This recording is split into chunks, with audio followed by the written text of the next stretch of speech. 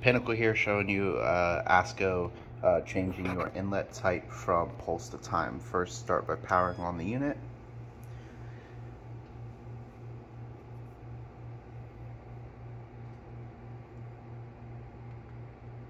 Once the unit comes up to select a cycle, you're going to go into the service menu.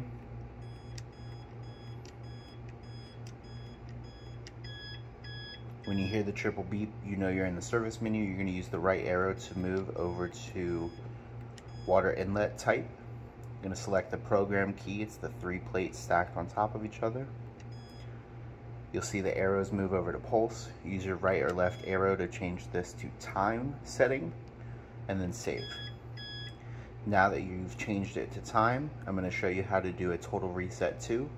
You'll continue by clicking the right arrow until you get to total reset. You're going to select your program button, the 3 plates. It's going to move down to show a 1. We'll switch that to a 2. You'll save with your program key, and then press your start stop, and it'll ask you to close the door.